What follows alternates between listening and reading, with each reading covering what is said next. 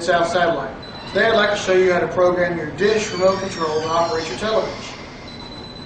First thing you want to do is press and hold down the TV button until all 4 lights beside it, VCR, aux, and satellite, are red.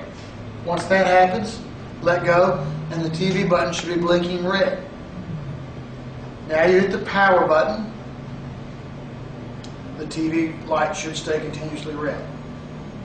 At this point, you press the channel up button right here until the power goes off on your TV. Once the power goes off on your TV, you know that the remote control has received the signal. Next thing you do is hit the pound button, which is in the lower right-hand corner of your remote control. That locks in the code. Now try your remote control, see if it operates the volume. If it operates the volume, you know that you've entered in the correct code and that all the functions are working. If it doesn't operate the volume, start over again with hitting the TV button. This should help you to use your remote control for your dish network as well as your television and help you enhance your enjoyment of your dish network system.